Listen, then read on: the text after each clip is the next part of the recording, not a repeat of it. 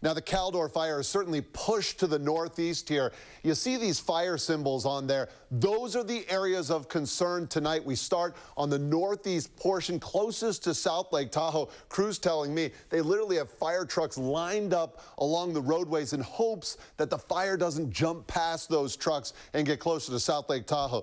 Then you have this section down here near Kirkwood. So far, the fire is staying north of Highway 88, and that is good news, because south of Highway 88, that is where the Kirkwood Resort is.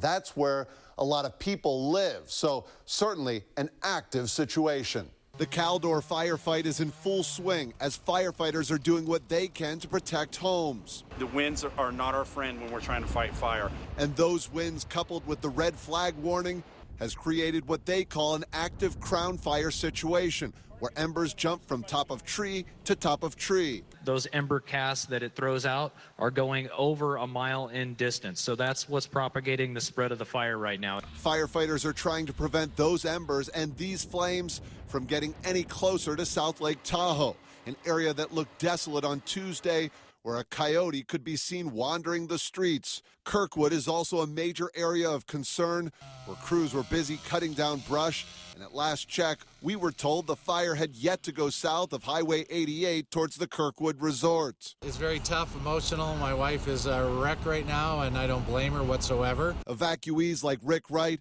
who already had to evacuate from South Lake Tahoe, were again told to leave as more evacuation orders went into effect Tuesday in Douglas County, Nevada.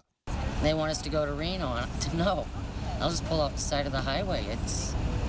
I understand they have to do things, but this makes no sense. CAL FIRE saying these flames haven't been seen in this part of the forest, not just for a few years, but for more than 80 years. Now, I did map out the fire in comparison to where Highway 50 meets Highway 89 in South Lake Tahoe. That's called the Y by some, appears to be around 4 miles from there and 7 miles from state line. J.R. Stone, ABC 7 News.